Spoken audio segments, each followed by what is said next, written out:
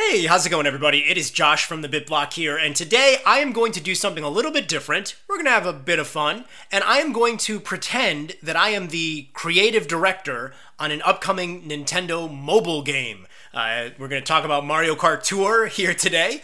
Some of you are probably very familiar with it. Nintendo announced Mario Kart Tour, the very first mobile Mario Kart game ever. They announced that some time ago, and then as of the last couple days, they did give us an update on it and told us that it is delayed, and I guess the reason they said it's delayed is because they're going to work on it a bit more and kind of fine-tune it and polish it up, and it sounds like that will be arriving in the summer. Now, before we get started, there are some important things that I need to point out. For example, here's a picture of a Koopa Troopa with those Apple AirPod Bud things in, and he's dancing around. Looks nice and very peaceful and happy-go-lucky, right? Wrong, because he's about to get hit by a train because he can't see it coming or hear it coming, because he's too involved with the music. Also, here's a quick photo I did of Tom Nook. Tom Nook is my Lord and Savior. Hold on. There we go. Sorry about that, Tom Nook. But yeah,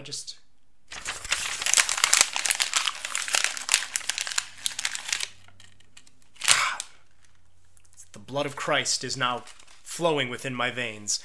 Okay, let's get started, shall we? Also, by the way, before we get started, I do need to point this out. Some of you are probably looking at me and thinking, did Josh just get back from his day job of being an extra in the upcoming Jurassic World film?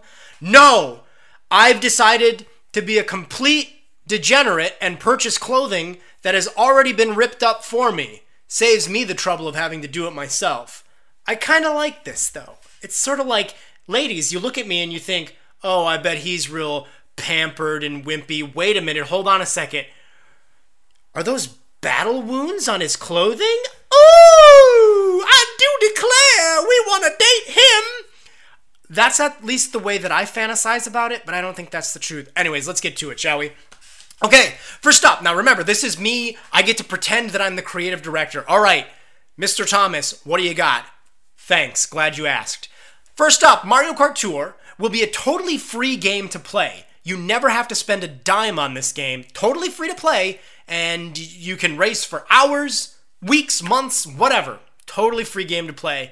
No charge. Download that sucker and get playing. Now, every player is going to race as a different colored toad. Hold on, I know what you're thinking. Good Lord, has Josh been talking to Mr. Miyamoto too much? No. Hear me out. If you pay nothing, you race as a different colored toad. Green, blue, yellow, orange, pink, purple, you name it. Those will be kind of the toads, the basic racers. If you spend in-game coins in the Goomba Garage, that's right, there's a Goomba Garage, you will unlock new characters, kart parts, and more. So if you want to play as Mario, or Luigi, or Wario, or Luigi, or Baby Mario, or Baby Luigi, hoo-hoo, or a Toad, then you buy them separate. I just gave myself a migraine. How does Charles Martinet do it and still smile every day? I don't know. Is he human? No, he's a god. But yeah, so if you want to play as those characters, you buy them with the coins that you collect in the game. So there's a little bit of grinding, but it's a mobile game. Everybody's come to expect that.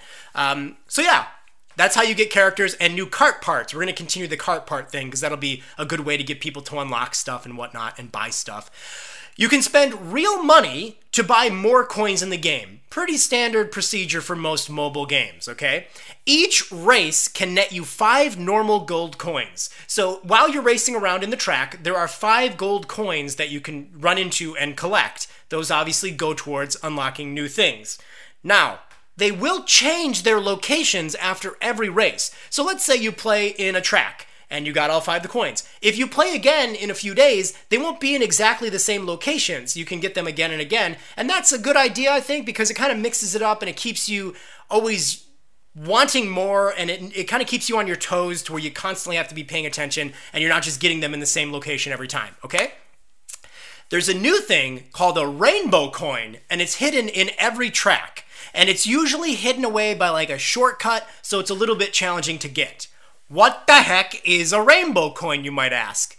The rainbow coin is worth 5 additional coins to your bank. So you'll have a little bank that you collect the coins in, and it'll be like a visual thing, so it's nice and cute. So that means if you get the rainbow coin and also the 5 coins, you're getting 10 coins per race. But again, the rainbow coin's a little bit harder to get. Now get this. If you get the rainbow coin, there's a little bit of a but there. You know me, I like buts. The but is that you need to finish in first place to actually collect it. So let's say you're racing around, you see the rainbow coin, you blast off of the ramp just right, and then you grab it. Still got to finish first place to earn it. I think that's a good idea because it will make people want to play it again and again. Sure, you'll be a little disappointed if you didn't get first, but that's just going to make you want to keep playing, and that's what we want. Money. Okay, listen. Characters would cost about 800 to 1,000 coins. Kart parts are about half of that. So again, that's quite a bit. Like I said, you can earn 10 per race, right? So it's going to be a little grindy to get those. And like I said, sometimes you might not even get that rainbow coin because you got to finish first. So they're about 800 to 1,000 coins to get a character. About half that for a kart part. New characters and parts will cycle out every day or week. I haven't decided. I'm not really making the game, so I don't have to put that much research into it. But it would be new every day or every week. There'd be new characters available. There'd probably be like 1 or 2 characters and 1 or 2 kart parts a day or a week, I think. I wouldn't put a lot of them in there at once because, again, we want people to come back again and again to see everything. And these would be in the special Goomba garage. There'd be a neat little Goomba garage you go into to buy stuff and whatnot. There will be, this is an idea that I think would be cool. They could add new, so you start with the basic items. The green shells, the red shells, triple versions of those. You get the mushroom boost, triple mushroom boost. You have the lightning bolts. You have, you know, the spiny blue shell and whatnot. Banana peels. The typical Mario Kart stuff with maybe 1 or 2 wacky items outside of those, but it's going to be pretty standard at first.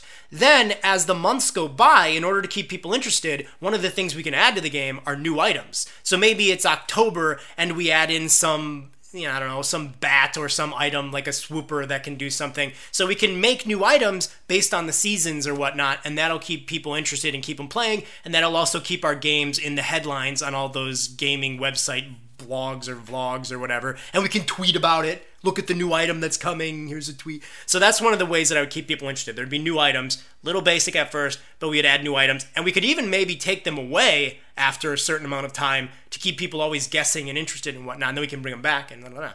So here's the way I would actually put the game together. That's all the stuff right there, but this is the structure. It's a little different. Follow me on this because you might instantly not like this. Every week, 1 cup will be playable. And unlike the traditional Mario Kart games, 1 cup is going to be 5 courses, okay? So there will be 5 available courses to play locally or online with people. I know that's not as much as a typical Mario Kart game, but this is a free-to-play online game on mobile. Or I shouldn't say online, free-to-play mobile game. So 1 cup will be the focus of every week, and there will be 5 courses in it. Now here's the deal. The courses can change. So for example, you could have Moo Moo Meadows in the cup one day or 1 week, and then it could come back in a totally different setup. So the 5 courses are totally randomized, is what I'm trying to say. It's not like a typical Mario Kart game where it's like, here's the Mushroom Cup. It has Luigi Circuit and da-da-da-da-da. This is going to be totally random. The cup is not. It's like different. So we'll have like, here's the October Cup. Here's the June Cup. And there'll be 5 randomized courses in it. Now, the courses can be totally new designs that we've never seen before in the Mario Kart history, but just to keep things a little bit easier for the development team, we can also port over retro tracks like Nintendo's done in the past, and I would say that the 3DS, the tracks that were built for the 3DS could probably be converted pretty easily to being played on mobile, is my assumption. Maybe even Mario Kart Wii could be easily converted to playing on mobile, so there will be retro tracks added in. Now, the idea here is to obviously keep people coming back constantly to see what new content is being added. So, what tracks are going to be in the cup this week and, so on and so forth. Will it be a new one that we've never seen? Will we have some cool retro ones coming back?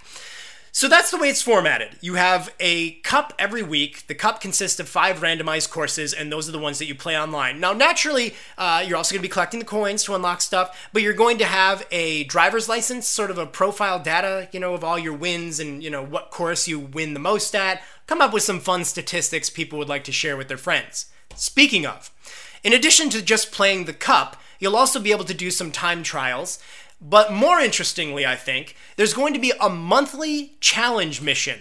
It's going to be featured every month, a new challenge. They're going to take advantage of courses that are already in the mobile app.